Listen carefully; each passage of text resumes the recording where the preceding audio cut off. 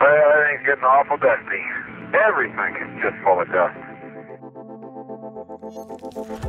Artemis 3, NASA's mission to return humans to the moon for the first time since 1972. In a few years, 2 astronauts will land on the barren landscape at the South Pole, and the first thing they will encounter, other than 1/6 gravity, are tiny particles, kicked up by the descent engine on the Artemis 3 lander. And there will be lots of it. And there is no avoiding a simple fact. NASA and even commercial space missions will face an invisible threat to any spacecraft, rover, or lunar outpost. This invisible threat is represented by tiny particles of dust that hovers above the surface. But this is not any ordinary dust, but ground-up lunar rock, regolith. It will clog drills, scratch spacesuits, and tear holes in gloves. And because lunar regolith absorbs sunlight, electrostatic particles can cling to, well, everything. So what is NASA doing to mitigate the harmful effects of lunar dust and lunar regolith?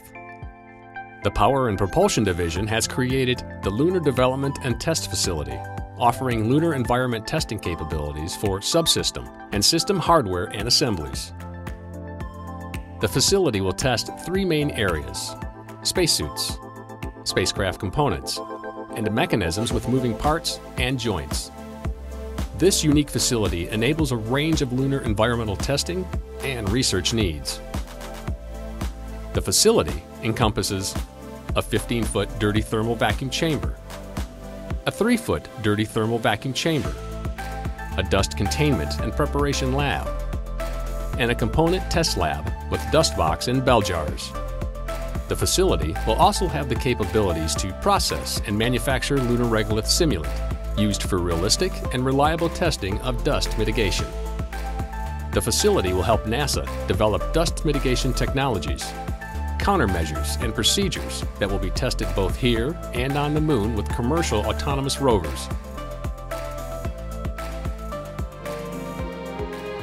Dust is difficult. Okay. Yep. Remind me to dust my camera too, will you? Don't forget to dust your camera.